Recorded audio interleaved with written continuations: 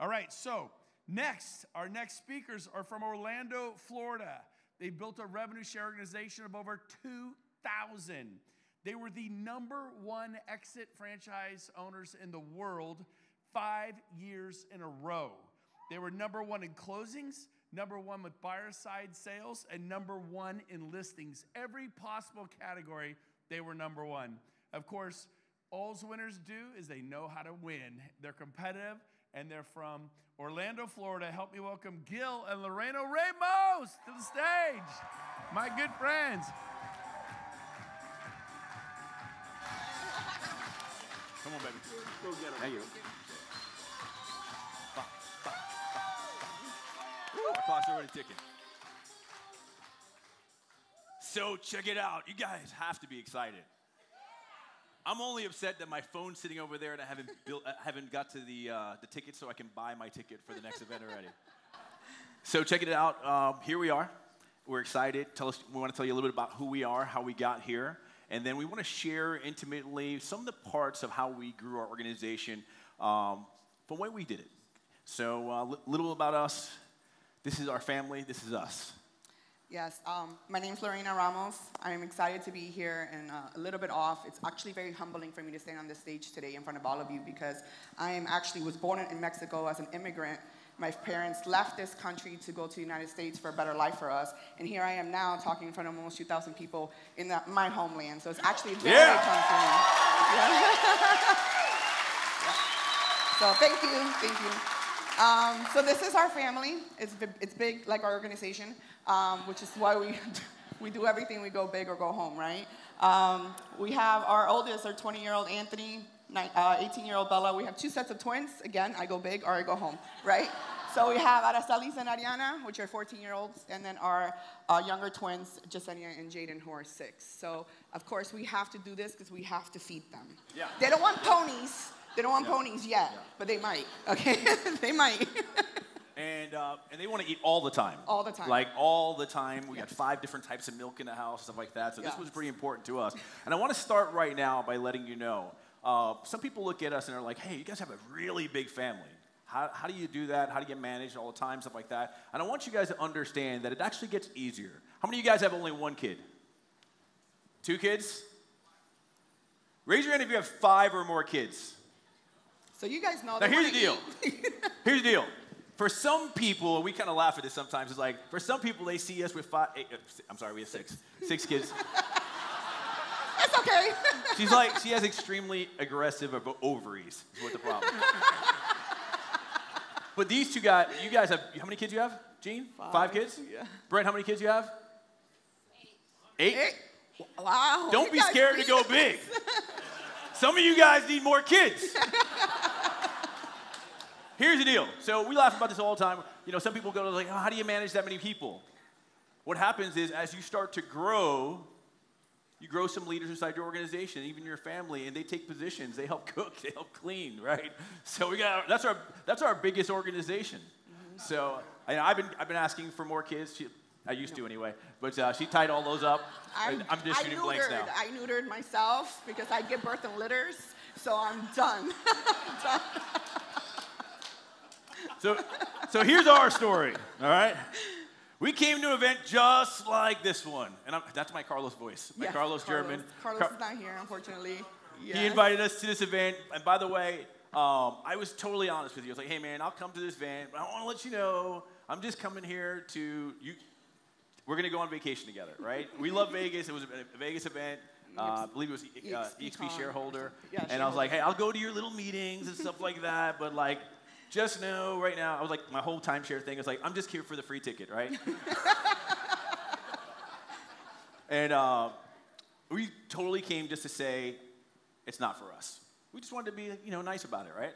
So we stayed in the Airbnb, and Al came in and didn't realize Al set us up and was in our Airbnb all of a sudden at 8:30 in the morning. I came out to have coffee, and he's just there talking to me. And we're like, that's kind of cool. And then we went to the event, and I totally had a plan. I'm going to shake hands with just enough people so I could say I was there, right?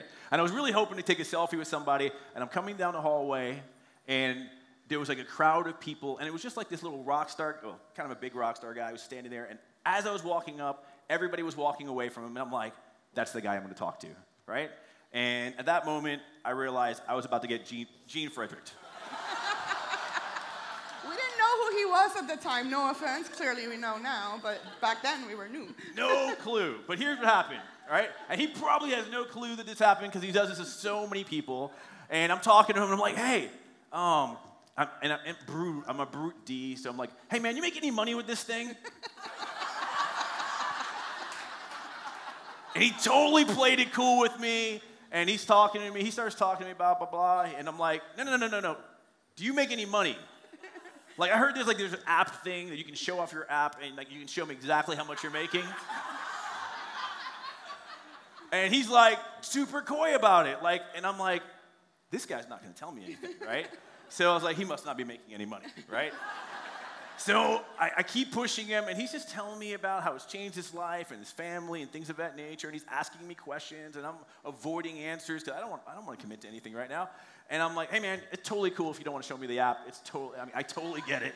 I was like, and by the way, again, I was, kind of thinking in my whole ego game. I was a rock star, broker, and stuff like that. I'm like, so he pulls out the phone now, and he starts looking at it. And I'm just trying to, get an angle to kind of see his phone.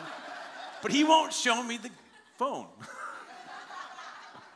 And he keeps talking to me about EXP, asking about my goals. And he's like, oh, man, that's so great, right? Good for you, blah, blah, blah. And I'm like, I'm asking what?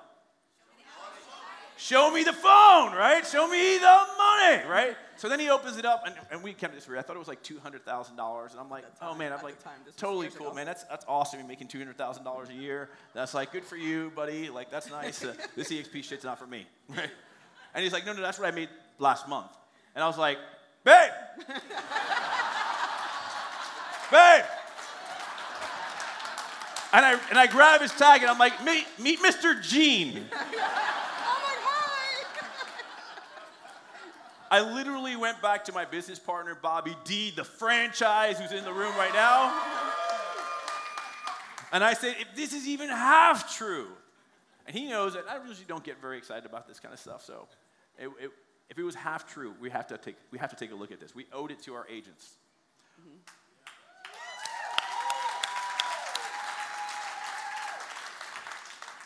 But I was still in my ego, and if you're a broker and stuff like that, that was the hardest thing for me. It was like we owned our own brokerage. Our names were on the doors. We had a lot of responsibility, but we were kind of incomplete. Let me share about ego a little bit. I'm actually an attorney. I am a realtor now because you guys are much funner. So I have been a family law heavy litigation attorney for the last 14 years. When I tell you that I probably divorced or fought about as many people are in this room, I'm not lying. I've had thousands of cases that I represented people on. I'm really damn good at what I do. So, but with that being said, is that I had to take from you to give to you. I had to tell your ugly story to make sure that he won, right? And what I never did was share anything with you. I wouldn't share with my opponent. I wouldn't tell him. I would like to keep my little evidence on the side because that was my winning thing. And I became an attorney mostly because, like I said, I was an immigrant. It's the thing to do, right? I'm an attorney. My brother's a doctor. I mean, can you get more cliche from immigrants? Yeah. I don't know, right? Your parents are not going to be like, I'm going to risk my life jumping this fence so that you can be a realtor. Like, they're just not going to do it. They're not, right?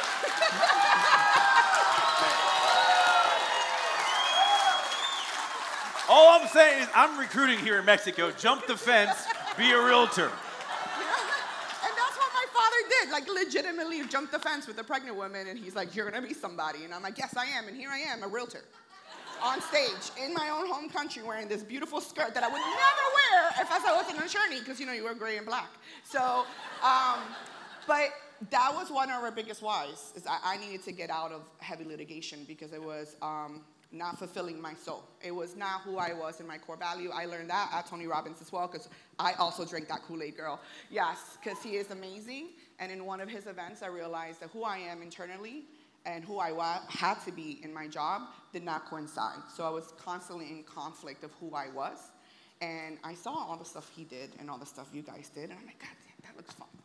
Like, they work together. They want to lift each other up, right? We don't do that. My job is to push you down and kind of step on you a little bit so that I can get that win, right? And it sucked. It sucked. But this opportunity came for us when Carlos invited us, and I'm privileged not to have to take the pre-course because I am an attorney, so I studied Friday, Saturday, Sunday, took the test Monday, and here I am. Yeah. And I'm so much more happier. and the whole kind of collaboration concept was new to us. I mean, I was a franchisee. I didn't even collaborate. In fact, I want you guys to know the 8 years I was with my previous brokerage, I was with Exit, which was a single-level residual company. She never once traveled with me. Never came to one convention, never went to one seminar that I was in, nothing like that. I begged her for years to get in real estate. Because I was like, man, if you get into real estate together, we're going to crush it, right? And then EXP came along, and Brent's like, hey, we're going to go to beautiful places. We're going to go to Mexico. So I was like, tell me more. So we started talking about collaboration. And before we joined, I was privileged to talk to Veronica Figueroa and Carlos German and my boy Bobby. And we said, hey, man, if we're going to do something, if we're going to move our organizations. And by the way, Veronica was a Hall of Famer with EXP. I mean, with Remax at the time. And we're like, if we're going to do this, we're going to stand for something. We're going to build an alliance, and we're going to help improve the consumer experience. We're going to help the agent experience, and we're going to change people's lives. And we sat in a room together, multiple rooms, multiple times, and we game planned to be on this stage right now. So thank you guys, because of course, collaboration is key. So without you guys standing there, of course, we wouldn't be standing here. So thank you. So we thought we'd come in from a different angle and really kind of talk about, because I'm a go big guy. Who in this room is a go big person? So let's do that, right? So you're allowed to plan, you're allowed to stress, you're allowed to have anxiety. You might as well do it over big deal stuff, right? So here's the 5 things that we believe that you've got to do to be a 2,000 plus organization. Now, we did this in our first 3 years. We're probably going to be here next year with 5,000 agents following the same exact system. Did I say probably? No, for sure. For sure? We don't probably do I said anything. probably because it could be 6,000. Okay. All right, so here he goes. Number 1, you have to understand it's not about you. The minute you let go of your ego and you realize that it's about the person that you're serving and their goals, and you become a servant leader, and you truly want to help them solve their problem, you start to win. The goal for us is we grow leaders that grow leaders that grow leaders. In our organization, we have tons of people, some that have traveled here, Julimar and Mava, and we've got Team Grade and Team Davos who won some awards to come up here. We got some amazing people that came and traveled with us because we want to share the experience with them. We want to help them grow with whatever's important to them. Whether it's doubling their business. I know a lot of people that can help people double their business. Go on Jay Kinder's calls he does every single week. Find out how you can help them. And you do that by just being curious. I say this all the time. Curious people make more money. I've said that for years, right? That's your goal. Find out how you can help serve somebody. And that's how you win. Don't be afraid to think big. Have a goal and let your upline know. Be ready to run. Leverage, leverage, leverage. So Tony Robbins once said, and I use this all the time, is do what you do best and then pay for the rest, right? So for us, mothers and families, so, the best thing we do is not laundry, right, or cooking. But it's time consuming because it's like a war that I've never won. I mean, I win the battles, never the war. So, but it's time consuming, it takes mental space, and you can be doing that to help other people grow or help grow your organization.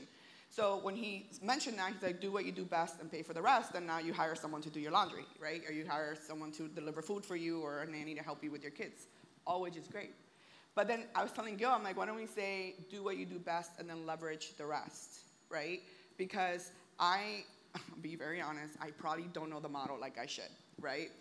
But you know what I really do good is connect with people. So I'm just like, oh, that's really cool. Here, let me introduce you to my husband. He's really good. Or I'm like, Veronica, you have a minute? Can you get on a call with somebody, right? So that's what I do. I leverage. Because I know explaining the model is probably not my best thing to do, and I'm just not going to do it because I'll fuck it up. So I leverage, because leverage is key to everything. Everything in life, leverage is key. Yeah, in fact, how many phone calls have you made? You basically recruited a quarter of our front line. Yeah. How many times have you watched the model explain? I'm just curious. I watched it with the group of people that you were teaching it to, so I don't know, a handful of times. Outbound phone calls have you made? To recruit? Yeah. No.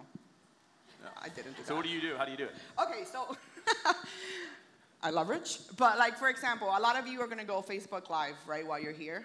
So one thing I noticed is watch who's watching you, right? So I realized a lot of my friends were starting to watch our Facebook Lives when we were introducing some of our agents. But they were hanging out a little longer than you would think that they would hang out. So what does that tell you, right? They're interested. They want to hear more. So as they're watching the Facebook Live that my husband's doing, I'm just chiming in on the sidelines, like in their DMs, like, you like what you see? You like what it? You see? You want to talk more? How about lunch, right? And that's how it works. Or I was in Ulta, and a girl's like, hey, how you been? Good, how are you? She's like, oh, I'm real estate. That's great. I was like, you want to do lunch? And I bring them in, right? Because that's all I can do is I connect with people. I talk to people. I can get people's whys. I understand. You know, I can sit down and talk to them. But painting this bigger picture, I leverage him. Yeah. And leverage your upline, leverage your downline. I'm learning social media from people that I'm just introducing to EXP. It's like, that's incredible. How do you do that? Right? Somebody actually came up to us like, hey, man, I love your TikTok. I have TikTok. Thank you. By the way, you got to overcome the recruiter myth. It's a lie. It's never been true, right? So first things first, you don't have to be a superstar recruiter. Clearly you don't. The truth is, we've only recruited about 0.6 people a month. You could outbeat me. You can do more than a month. You can do it one a month, right? 36 months in the business or in EXP, less than one a month. So that's not rock star numbers. Number two, you don't have to be some kind of extrovert superstar. To be very frank with you, we're not. We're actually much introverts to your amaze. I know. You're like, we were in bed what? at 9:30 No, you last guys, yeah, at 9:30, I was like, okay, good night. Like, we can sit up here, we can talk, we'll definitely mingle, but our personality is more introverted, right? But we will definitely play the extrovert card very well when we need to, and we're going to be these extroverts for our team when necessary. But you don't have to be that extroverted person, super hype, always in the party, to be able to recruit. You just got to be you, authentic, and provide value, and then people are just going to be naturally attracted to you. Yeah, and here's the other one. You don't have to be a mega influencer, some book writer, do $5 billion in sales last year. It's got to be you. The guy who recruited us had 6 people on his team. 4 of them were either his cousin or brother.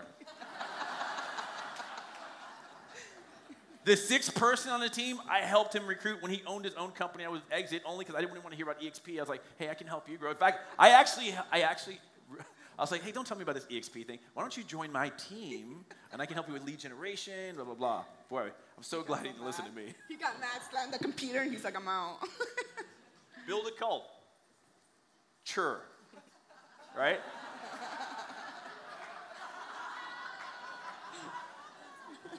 By the way, we have multiple cults in our organization. We have people who are like Airbnb cults, right? Like, this is how you make money. And then they bring together events. We went to Tony Robbins, 2015? 2015. Our babies were just born. Yeah. And we went to it and we're like, oh man, this is incredible. More people need to come. In fact, since then, we never bring less than 50 people. We bring 50, 75, 100 people. And we don't care if they can't afford it. We'll do loans with them and sponsor them, right? We'll figure it out. I talked to my business partner about it. I was like, hey man, so we're going to have to allocate some money. And we'll make payment plans. We'll figure it out. But get them inside the culture, because that's what they're going to be able to be passionate about and get them excited. Number 5, if you want your team to grow, you've got to grow. So you're going to start reading. This book right here changed my life. I told you I'm an introvert by nature. I had to go figure out how to make friends. I literally read the first page of the book. Want me to read it to you? I'll save you $8.99 on Amazon. First page of the book more or less says, people want to do business with their friends whenever possible.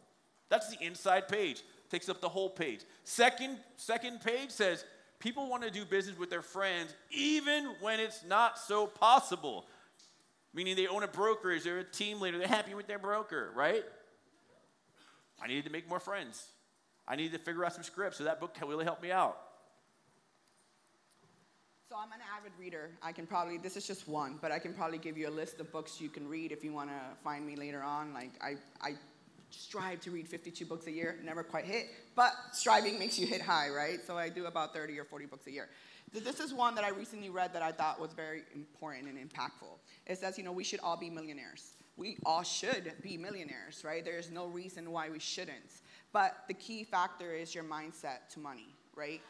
Like I told you, when we came to the United States, some things my parents did great, and other things, I'll forgive them for, right? And one of them was when they would instill in me that money is the root of all evil, right? And I don't know if that's a Spanish thing or what it is, but it's like, money is the root of all evil, and why is that? Mostly because we didn't have any. Right. So it must be evil. So it must be really bad. And then, of course, the people that they saw had money weren't probably the kindest people. And, of course, some of the contribution that you see hidden, right? You see the ugliness of money. But I find that when you make money, who you are in true essence is what comes out. Granted, right? They're huge contributors. So because of that, it's an important book to read in efforts to try to change your mindset about how you receive money, and this way we can all be open to become millionaires. All right, last book, 10X Rule. This book's often misunderstood. It's kind of like having a lot of kids, right? So the 10X Rule is this, right? Make it very, very simple. Save you some money. Who do you got to be? What people do you need to talk to? What circle do you need to mastermind to 10X your business? What resources do you have to put in place? Just make the plan for that. Stop playing small. Stop planning small. Play for the big one. Lastly is this. You're in an event called One Big Fire. That meant a lot for me when I heard Jay say that, because a lot of you guys have fire. A lot of you guys are doing some incredible stuff. And I heard Jay say this intimately. We were in Key West. He's like, well, what if we can put all our fires together? What could we become? Could we change this industry forever? Absolutely. My man Glenn, when he put this out there, 1 million aid in 100 countries by 2030, I'm inspired by that. But he can't do that alone. He needs your help, right? So who's going to help? Thank you guys so much. Gil Ramos, my wife Lorena Ramos, it's been our pleasure to serve, and we hope to see you guys on stage next time. Lorena and Gil! Woo!